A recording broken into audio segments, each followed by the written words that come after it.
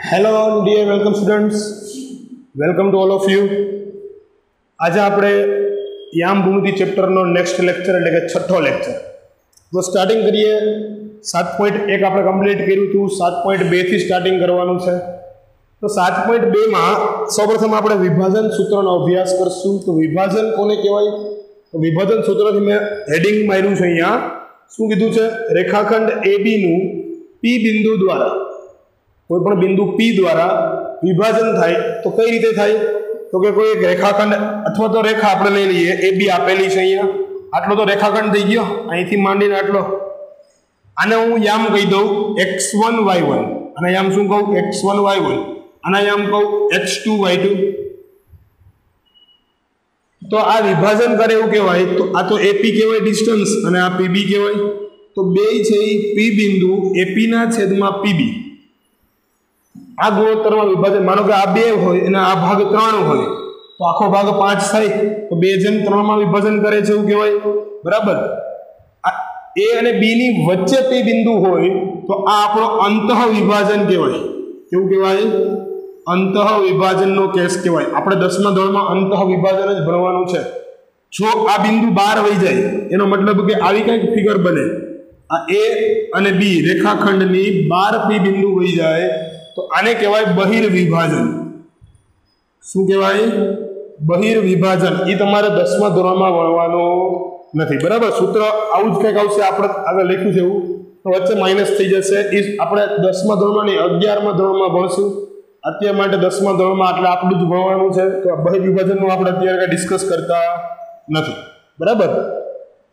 તો હવે હું એવું કહું કે આ M છે અને આ N છે.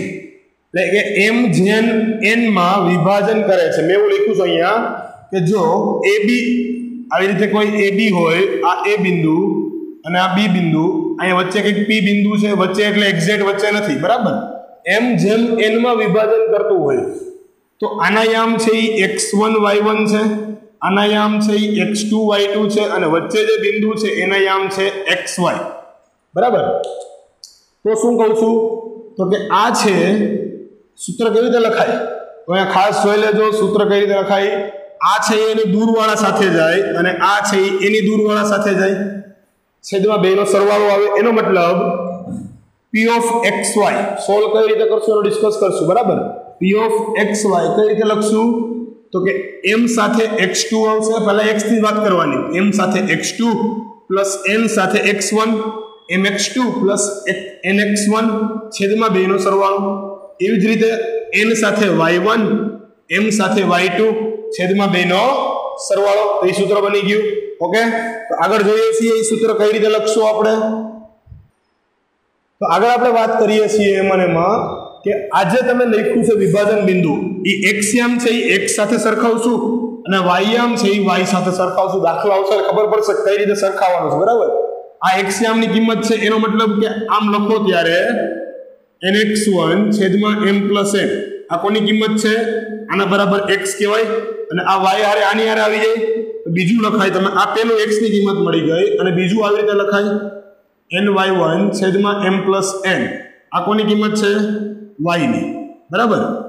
my2 પ્લસ ny1 છેદમાં m પ્લસ n. આવી રીતે તમે લખી શકો x અને y ને બે રીતે. આ વિભાજન બિંદુ છે m જેન n માં કરે છે. m જેન n માં તમને બે રીતે વિભાજન આપ્યું છે. એક m જેન n માં છે અને એક લેમ્બડા જેમ 1 અથવા તો k જેમ 1 કયો. એ રીતે પણ આપણે ડિસ્કસ કરીએ છીએ. તમે એકવાર લખી લેજો. આ હું રફ કરી દઉં છું અહીંયા. આ જે છે એ બીજી વખત સમજાવું છું k પ્લસ 1 થી. કેનાથી?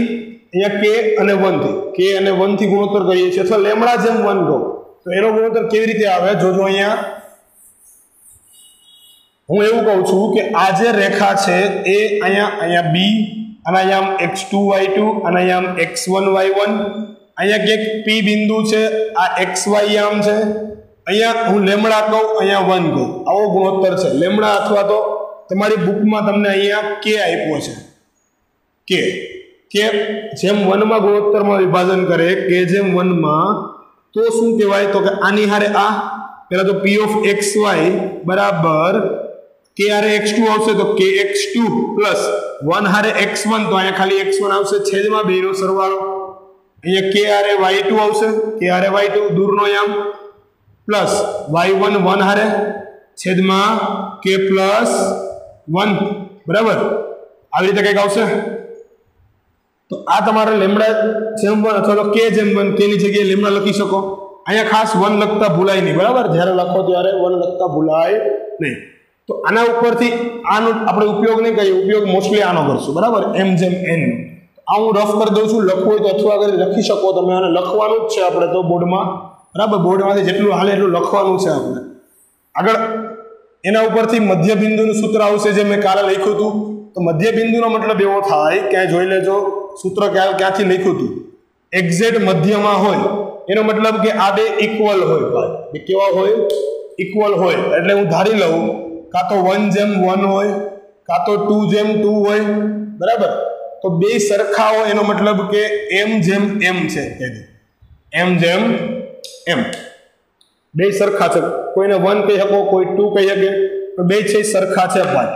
એનો મતલબ કે વિભાજન સૂત્ર લગાડવું તો p of xy, આના યામ xy, આના x2 y2, આના x1 y1. તો m ની સાથે x2 આવશે. તો અહીંયા શું લખાય? m x2 plus m x1. તો જો અહીંયા કઈ રીતે તમારું સૂત્ર બને છે, છેદમાં m વત્તા m. અહીંયા m y2 plus m y1 છેદમાં m વત્તા m. આ જ સૂત્ર લખ્યું છે. આની સાથે x2 પ્લસ આની સાથે x1 છેદમાં આ બેનો સરવાળો m પ્લસ m. ફરીથી આની સાથે y2 આની સાથે y1 છેદમાં m પ્લસ m. તો ઉપરથી અહીંથી m કોમન લઈ શકું તો કે હા લીધો. છેદમાં શું? x અહીંયા આવે x2 વત્તા x1 છેદમાં તો 2m છે, તો એક એક m કેન્સલ. અહીંયા પણ એવું બનશે m common, y2 plus y1 છેદમાં તો 2m, એક એક m કેન્સલ. તો તમારું સૂત્ર બની ગયું અહીંયા x1 વત્તા x2 છેદમાં 2 અને y1 વત્તા y2 છેદમાં 2. કોનું સૂત્ર બન્યું? તો કે જ્યારે મધ્ય બિંદુ પૂછે, મધ્ય બિંદુનો કન્સેપ્ટ હોય ત્યારે આ સૂત્ર લાગે. તમે કાલે લખ્યું હતું આપણે સાઈડમાં. તો આ સૂત્ર મધ્ય બિંદુનું છે. હજી એક સૂત્ર ભણવાનું છે, ત્રિકોણનું મધ્ય કેન્દ્ર, બરાબર. તો ત્રિકોણનું મધ્ય કેન્દ્ર સિમ્પલ. અહીંયા જોજો ખાસ, આ રફ કરી દઉં છું અહીંયા હું, પછી આપણે 7.2 નું ડિસ્કશન કરીએ, બરાબર. તો ત્રિકોણનું મધ્ય કેન્દ્ર છે. તો ત્રિકોણ આવો કંઈક હોય, 3 બાજુ 3 ખૂણા. આને નામ આપી દઈએ a, એના યામ x1 y1, આને નામ આપીએ b, આના યામ x2 y2, આને નામ આપીએ c, આના યામ x3 y3. તો આનું મધ્ય બિંદુ એટલે આવું કંઈક થાય. અહીંથી દ્વિભાજક દોરો, અહીંથી દ્વિભાજક દોરો અને અહીંથી દ્વિભાજક, બરાબર. ત્રણેયના દ્વિભાજક દોરો આવી રીતે તમે.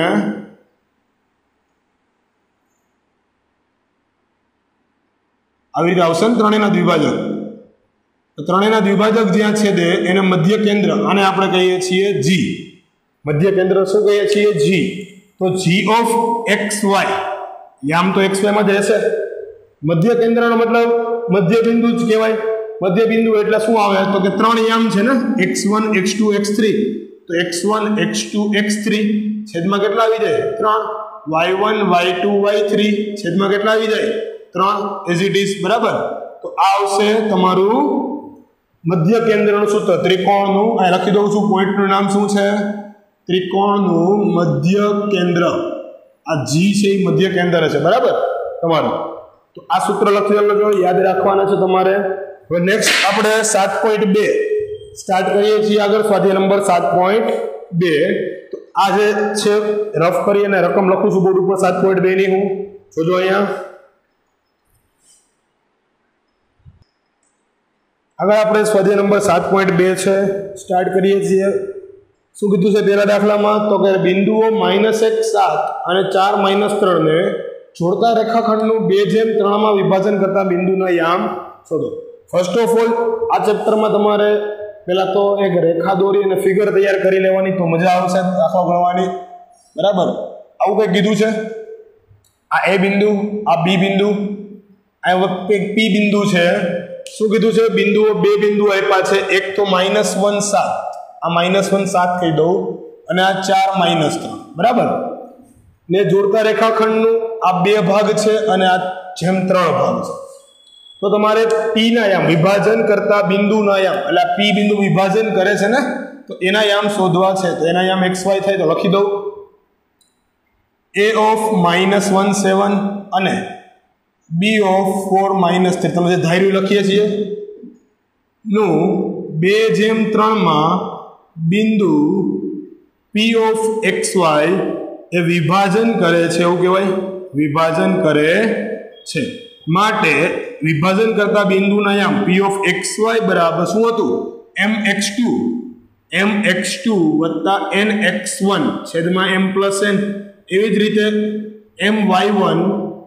my2 plus ny1 છેદમાં m plus n આવું હતું સૂત્ર કિંમત મૂકી દઈએ p of xy શું મળશે તો કે mx2 2 into 4 8 plus 3 into -1 -3 divided by 2 નો સરવાળો 2 વત્તા 3 5 અલ્પવિરામ કરીને 2 into -3 -6 plus 3 into 7 21 divided by 5 આવું આવશે સરવાળો કરી દઈએ 8 - 3 5 5 ના છેદમાં 5 એટલે 1 તો p of xy મળે અહીંયા તમને અહીંયા મળે 1 -6 plus 21 plus 15 15 ના છેદમાં 5 3 તો x યામ છે એ 1 મેળો અને y યામ છે એ 3 મેળો તો p of xy એટલે વિભાજન કરતું બિંદુનો યામ શું મળ્યા 1 અને 3 1 3 1 અને 3 માં બોલે શું બોલાય વિભાજન કરતા બિંદુનો યામ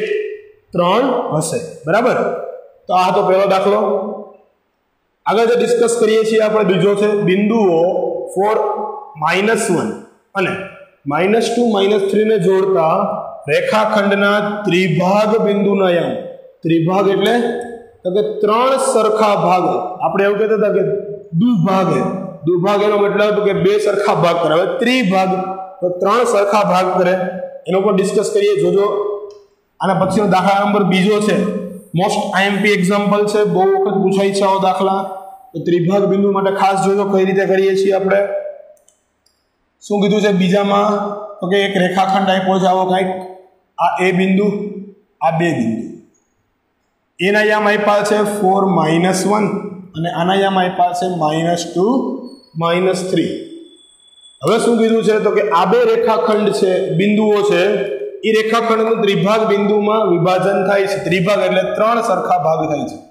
ત્રણેય ભાગ સરખા એટલે I1 અને I1 ધારી લઈએ 1 1 1 એટલે સરખા છે બરાબર અહીંયા હું નામ આપી દઉં P અને નામ આપું Q અહીંયા હું કહું છું XY યામ અહીંયા યામને કહું છું X ડેશ Y ડેશ બરાબર ઓકે તો લખીએ છીએ એવું અહીંયા અહીં AB રેખાખંડનું P અને Q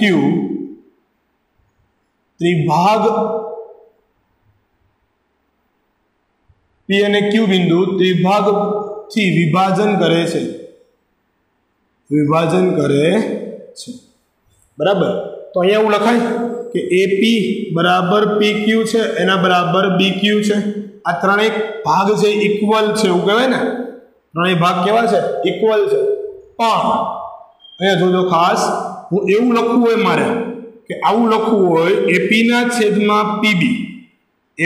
છેદમાં PB આખું તો 1/2 લખવું પડે આ બે ભેગા થઈ જાય અને આ અલગ રહે તો આ કહેવાય 1/2 AP ના છેદમાં PB શું કહેવાય 1/2 એનો મતલબ કે AB નું આ P બિંદુ 1/2 માં વિભાજન કરે છે હવે હું જો આ નો લે ને Q લે તો આ બે થાત ને આ બે ને આ એક કોઈ હાલત તો Q બિંદુ લખત અહીંયા Q બિંદુ 2/1 માં વિભાજન કરે છે તો પહેલા કેના યામ મળત Q ના બરાબર તો અહીંયા આપણે સૂત્ર મૂકી દઈએ P of xy ડાયરેક્ટ સૂત્ર લખું છું જોજો m into x1 લાસ્ટ આમ તો b है ना આપણો m into x2 એટલે -2 પ્લસ n કયો છે આપણો 2 ફરીથી અહીંયા એક ફિગર દોરી દઉં છું તમને હવે તમારી ફિગર આવી કંઈક છે અહીંયા a છે અહીંયા b છે અહીંયા એક p બિંદુ છે આ 1/2 છે આના યામ તમારી પાસે છે 4 - 1 અને આના યામ છે -2 -3. ઓકે, અહીંથી લખીએ 1 સાથે આ મલ્ટીપલમાં આવશે તો શું આવશે? p ના યામ p of xy equal to mx2 -2 plus nx1 8 ના છેદમાં 2 નો સરવાળો 3 my2 -3 plus ny1 -2 છેદમાં સરવાળો 2 નો કેટલો? 3. તો p ના યામ તમને અહીં મળી ગયા. p ના યામ તો મળી ગયા ને. તો p ના યામ શું થયા? p of xy બરાબર -2 plus 8 plus 6 6 ના છેદમાં 3 2 -3 -2 કેટલા થઈ ગયા? -5 -5 થયા ને. તો -5 ના છેદમાં 3 બરાબર. હજી એકવાર ચેક કરી લેજો. આ નિયર આવશે -3 સાથે બરાબર. તો 2 -3 સાથે જશે 1 એટલે -3 અને 2 છે એ -1 સાથે એટલે -2 -5/3 આ મળશે -5/3. હવે હું એવું કહું કે આ ફિગર ઉપરથી આ 2 જેમ 1 માં વિભાજન કરે તો આને એમ મળે. પણ હું મધ્યબિંદુ વાળો કન્સેપ્ટ અપનાવું. કયો? મધ્યબિંદુ. કેમ કે હવે આ તો ભૂલી જાઓ, આટલું ભૂલી જાઓ. p ના યામ મળી ગયા તો કે હા મળી ગયા. તો p અને d માં q મધ્યબિંદુ થાય. તો અહીંયા લખાય રેખાખંડ pb માં q મધ્યબિંદુ છે. શું કામ? એને તો કે બેયનો ગુણોત્તર 1:1 છે ને. આ તો ભૂલી જાઓ, બેયનો ગુણોત્તર 1:1. આ રીતે પણ સોલ્વ કરી શકો તમે. તો કે q ના યામ એટલે કે મધ્યબિંદુના યામ આવા છે બરાબર. બેયના x યામનો સરવાળો. કોનો x યામ? તો કે p નો x યામ આવી રહ્યો 2 અને b નો x યામ આવી રહ્યો -2. એનો સરવાળો છેદમાં 2. એ તો 0 થઈ ગયું બરાબર. આ તો કેવું થઈ ગયું? 0. ઓલી સાઈડ કરીએ y યામ માટે. બેયના y યામનો સરવાળો. આનો y કેટલો? તો કે આવી રહ્યો -5/3 વત્તા આનો y યામ -3. અને ડાયરેક્ટ લખી દઉં -3 છેદમાં 2.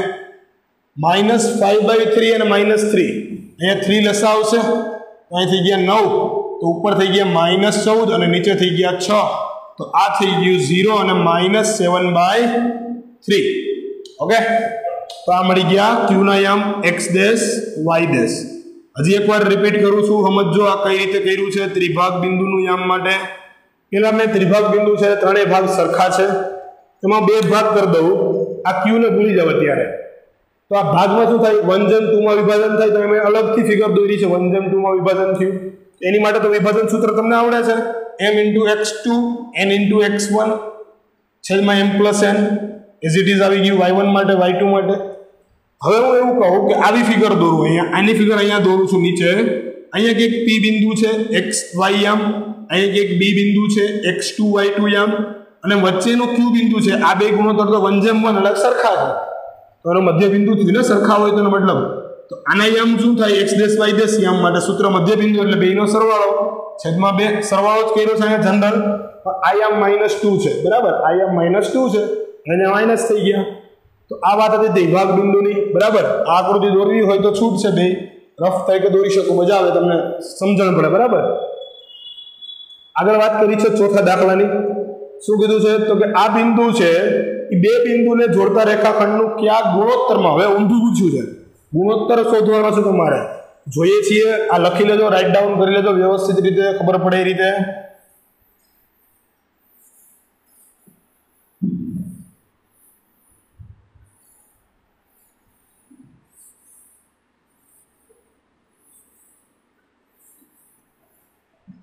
શું કીધું છે? બિંદુ 1 - 6. ચોથામાં ત્રીજો દાખલો બાકી રહી ગયો. ત્રીજો દાખલો છે એ તમને ક્લાસમાં તમારી સામે સમજાવવો પડે એવો દાખલો છે બરાબર, બોર્ડ ઉપર. અહીંયા એવું થાય કે ફિગર સરખી ડ્રો ન થાય, તમને સમજાય નહીં. એ માટે દાખલો આપણે આપણા લેક્ચર દરમિયાન સમજશું ફરીથી. ચોથો દાખલો છે બિંદુ -1 6 એ આ બે બિંદુનું વિભાજન બિંદુ છે. તો આને હું P કહી દઉં.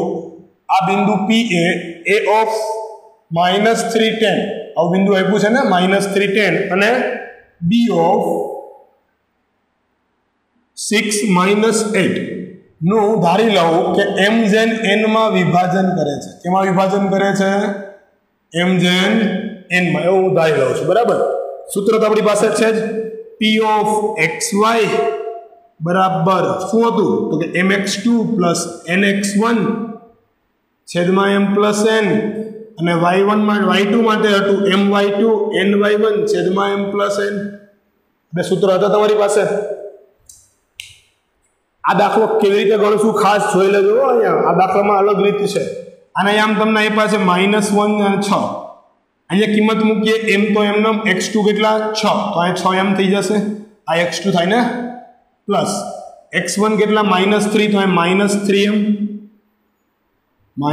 -3m છેદમાં બેનો સરવાળો m plus n y2 -8 તો -8m પ્લસ 10n છેદમાં કેટલા આવશે m plus n હવે હું અહીંયા કહું તમને જોજો કાં તો તમે x યામ સરખાવો અથવા તો y યામ સરખાવો બેમાંથી એક સરખાવવાનું છે બરાબર કાં તો x યામ કાં તો y યામ બે એમથી સરખાવવાનું બેમાં જવાબ એક જ આવશે એટલે એક જ સરખાવવાનું છે તો અહીંયા હું અત્યારે બે સરખાવું છું પણ તમારે પરીક્ષામાં અથવા તો બુકમાં લખો ત્યારે કોઈ પણ એક જ સરખાવવાનું છે કાં તો એવું લખાય 6m - 3n મેં આગળ સૂત્ર લખ્યું ત્યારે બતાવ્યું હતું બરાબર આના બરાબર તો x m થાય તો -1 તો આનું સાદું રૂપ શું થાય તો કે આ માઈનસ અહીંયા મલ્ટીપ્લાય થઈ જાય 3m - 3n આ માઈનસ અહીંયા માટે બે માઈનસ થઈ જશે ને m ને આ સાઈડ લઈ આવું n ને ઓલી સાઈડ લઈ જાઉં m ને આ સાઈડ લઈ આવું તો પ્લસ થઈ જાય તો 6 + 1 એટલે 7n આ ઓલી સાઈડ એટલે પ્લસ થાય તો અહીંયા કેટલા આવશે 2n તો m ના છેદમાં n અહીંયા નહીં દેખાય અહીંયા લખું છું બાજુમાં આ n ને છેદમાં લઈ જાઓ તો m ના છેદમાં n આ 7 અહીંથી છેદમાં આવી જાય તો 2 ના છેદમાં 7 ઓકે અને y માટે અહીંયા લખું છું ઉપર આના બરાબર શું લખાય તો કે -8m પ્લસ 10n ના છેદમાં m પ્લસ n y આમ કેટલો 6 બરાબર બેમાં ઇક્વલ જ જવાબ આવશે એટલે જે પણ ગણો એ એક જ ગણવાનું છે 6 અહીંયા મલ્ટીપ્લાય થઈ જાય 8m + 10n બરાબર 6m + 6n આ 6n ને આ સાઈડ લઈ આવું છું આ m ને વાળા પદને આ સાઈડ લઈ આવું તો આ -8m - 6m આ 10 વાળું પદ ઓલી સાઈડ જાય તો 6n - 10n કેટલું થાય આ ઉપર થઈ ગયા -14m આ થઈ ગયા -4n તો m ના છેદમાં n બરાબર માઈનસ માઈનસ તો કેન્સલ કરી દો 4 ના છેદમાં 14 2 ના છેદમાં 7 તો શું મળ્યું અહીંયા પણ એવું મળ્યું ને 2/7 તો બે માંથી એક જ કરવાનું છે તમારે શું કરવાનું બે માંથી એક જ કાં તો x યામ સાથે સરખાવો કાં તો y યામ માટે બરાબર એના પછીનો દાખલો છે એ ઇમ્પોર્ટન્ટ છે ખાસ બે દાખલા IMP આજ કર્યા આપણે એક આ IMP છે તમારી માટે એક પાંચમો બરાબર પાંચમો દાખલો આપણે જોઈએ છીએ આગળ આ રફ કરી દઈએ છીએ પાંચમો દાખલો બધું રફ કરી દઉં છું બરાબર ખાલી રકમ રાખું છું પાંચમાની એક દાખલો થોડોક મોટો થશે એટલે રફ કરી દઈએ આપણે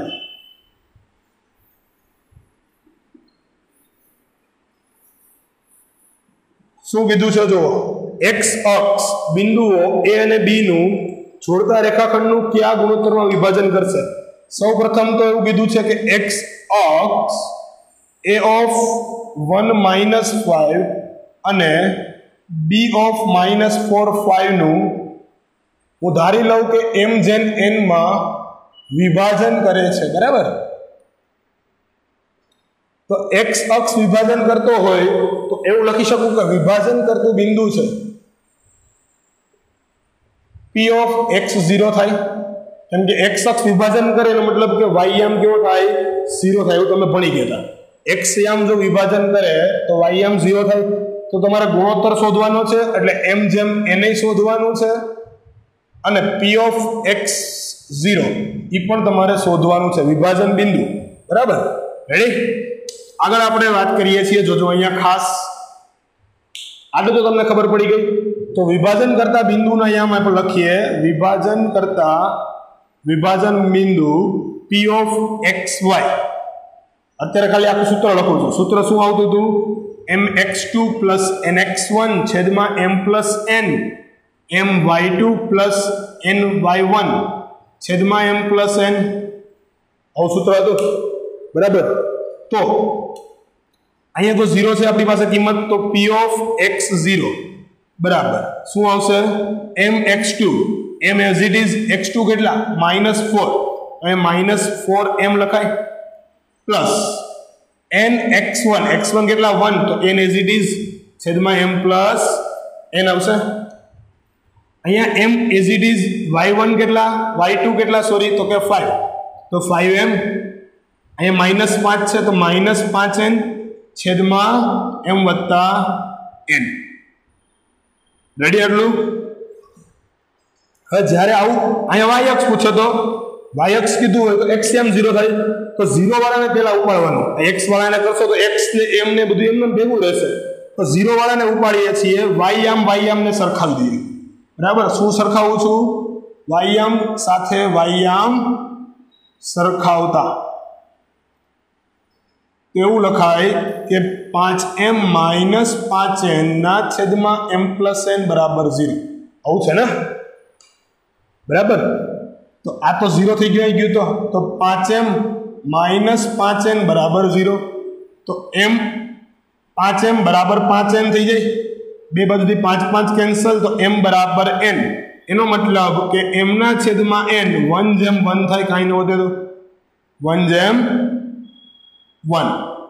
બરાબર એટલે m/n 1/1 થાય એનો મતલબ કે અહીંયા હું છે એ 1/1 મૂકી દઉં શું મૂકું 1 અને 1 તો y યામ સાથે હવે x યામની વાત કરીએ તો x યામ સાથે x યામમાં m બરાબર 1 n બરાબર 1 લેતા x યામ કેટલો છે -4m + n ના છેદમાં m + n બરાબર x છે હવે x ની કિંમત મળી જાય હતી અહીંયા 1 મૂકું તો -4 અહીંયા 1 મૂકું નીચે 1 + 1 2 ઉપર થઈ ગયા -3 નીચે થઈ ગયા 2 તો આ x ની કિંમત આવી એનો મતલબ કે વિભાજન થતું હતું m/n 1/1 માં અને વિભાજન બિંદુ p of x0 બરાબર -3/2 અને 0 થશે બરાબર આ તો દાખલા નંબર 5 બસ આજે આટલું રાખીએ છીએ થોડો નાનો લેક્ચર રાખીએ છીએ કેમ કે પછી તમને સરળતા રહે લેક્ચરમાં ડાઉનલોડમાં સરળતા રહે ભણવામાં મજા આવે બરાબર આગળ છે હવે નેક્સ્ટ લેક્ચરમાં જોશું આપણે તો અત્યાર સુધીનું જે પણ ચાલ્યું ફટાફટ રિવિઝન કરજો બરાબર છે અને ડાઉટ લાગે ત્યાં ફટાફટ મેસેજ કરો કોલ કરો વોટ્સઅપ કરો પૂછી લો ડાઉટ બરાબર છે ત્યાંને સોલ્વ થઈ જાય તમારું એવું લાગે તો આપણે ડાઉટ સેશન છે રાખશું એક તમારી માટે કે જેમાં ડાઉટ તમારા સોલ્વ થશે બરાબર છે એવું લાગે કે બોર્ડ ઉપર સમજાવવું પડશે ડાઉટ સેશન રાખશું આપણે બરાબર મળીએ છીએ નવા લેક્ચર સાથે ફરીથી વિદ્યાર્થી મિત્રો આવજો બાય બાય